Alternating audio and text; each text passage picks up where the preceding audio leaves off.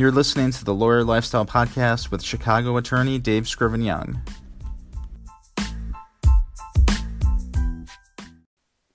This podcast is brought to you by Anchor, which is the app that I use to record and edit the Lawyer Lifestyle Podcast.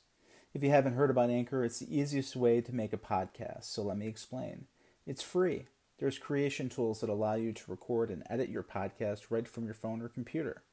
Anchor will distribute your podcast for you so that it can be heard on Spotify, Apple Podcasts, and many more platforms.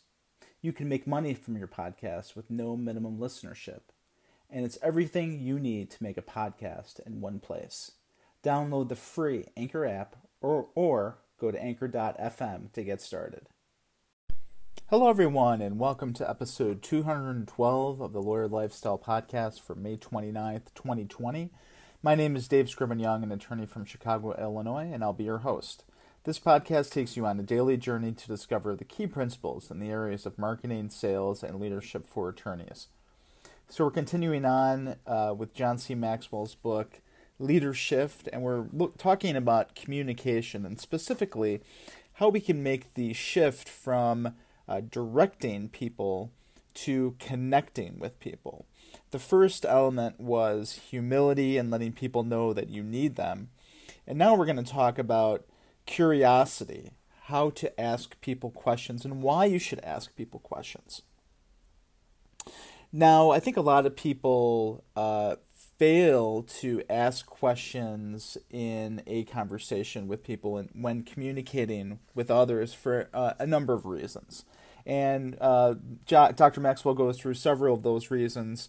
But I think the number one is that often people don't want to seem stupid. They don't want to seem like they don't have all of the answers.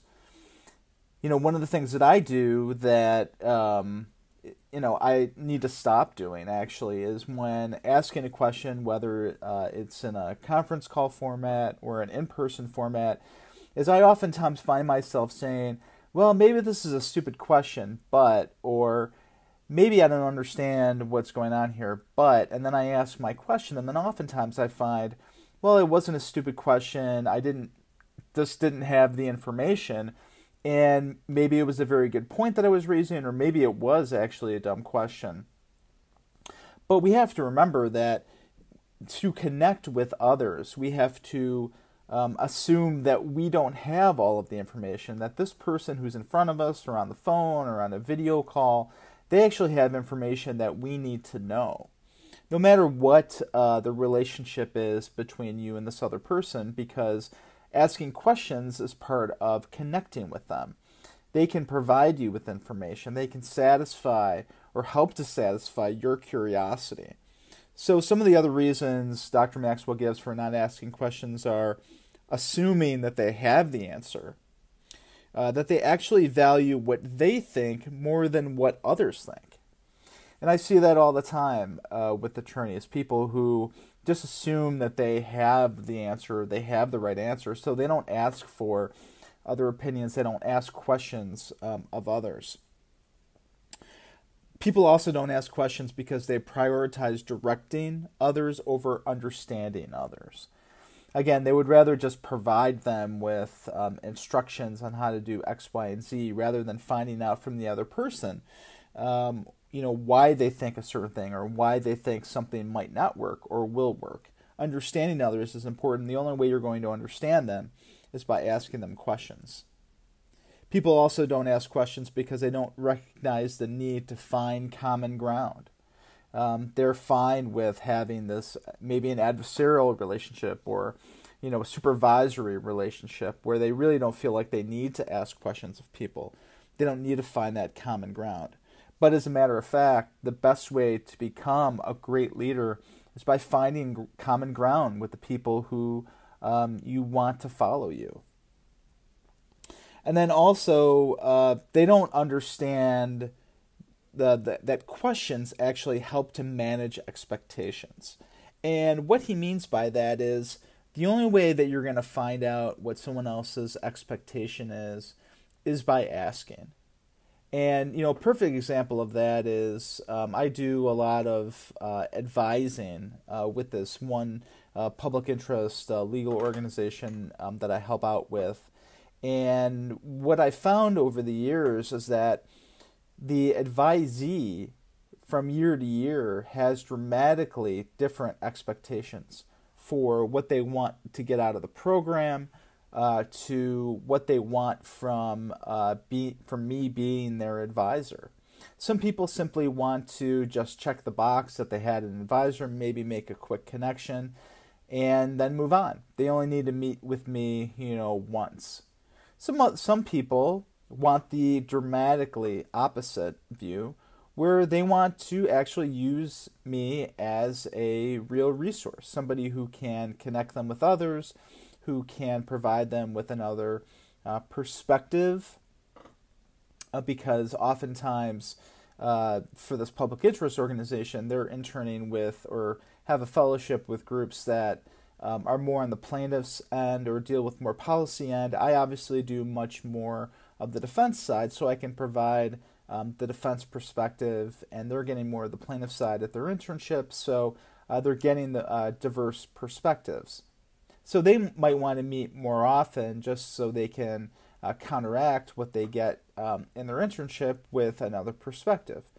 And so that's important. But the only way that I know that is by asking the question, what do you expect to get, or what do you want to get out of this advising situation? And people are usually very upfront. They'll tell you, hey, I heard that there was an advising program. I think it's great. I just wanted to check in with you. And then the other side, yeah, I'm really interested in getting, a different perspective, and would love to meet with you a couple of times during the summer, during the session. So, so I can get that perspective, and maybe you can introduce me to people, and that sort of thing. So you really need to ask questions of whoever you have in front of you as to what their expectations are. And once you know those expectations, then you can manage them. You can either, hey, I understand that that's your expectations. Here is what I can do for you. And maybe you can help meet those expectations, or you can manage those expectations. You might be able to say, I can't help you with that, but I can point you in the right direction for somebody who might help you with that need that you have. So managing expectations is important, and you only can do that by asking questions. A couple of 2 tips on asking questions, especially sort of in a one-on-one scenario. First of all, you want to ask relevant questions. And the reason why I say that is there's someone that I know, a friend whose dad loves to ask questions, but they're usually not completely relevant questions, or questions that just weird questions that you don't maybe have an answer to on the tip of your tongue, because it hasn't really flowed with the conversation that we were having. And so, we might be talking about, something that happened in college, and then the dad might, chime in and ask, like, what's something funny that you heard recently? Which is kind of, it's a question, and he might be actually very curious about that, but it's not something that I have necessarily on the tip of my tongue. And so in a social setting, you feel kind of embarrassed that you don't have an answer to that question. And so you want to make sure when you're asking questions that they're actually relevant and flowing from the conversation that you're having. The second tip is to make sure that you're listening to the answers. It does no good to continue to ask questions of people if you're not listening to the answer, and then you can follow up on those on the questions that you've already asked with appropriate follow-up questions, so the conversation continues to flow. And it's difficult at times, and I found myself getting into this where you have to ask questions. You want to ask questions to understand this other person. And then you find yourself formulating the next question while the person is talking, and then you might miss a very important thing that person said. And then it comes up where, you ask a question, and then the answer is, oh, well, I just told you that. It's X, Y, and Z. And then it makes it seem like you weren't listening, although maybe you were, or maybe you just forgot what they said. But it puts a damper on things when it seems like you're not listening. So a very important thing to do is make sure that you're asking questions of the other person. You want to find common ground. The only way to become a connector, to connect with the other person, is by understanding them. And the only way to understand them is by asking questions. So I want you, for your daily action item today, is to think about what scenario have you had recently where you felt like you haven't been able to understand somebody or come to a common ground? And is it because maybe you didn't ask enough questions? Maybe you assumed that you knew the answers, but actually the other person had a perspective that you needed to understand. So, and how are you going to be committed to asking more questions to connect with others? So I invite you to join in the discussion. You can leave me a voicemail by going to anchor.fm/attorneydsy and hitting that message button. You can leave me a comment for me to play on the show or a question for me to answer. You can also leave me a comment or question on social media.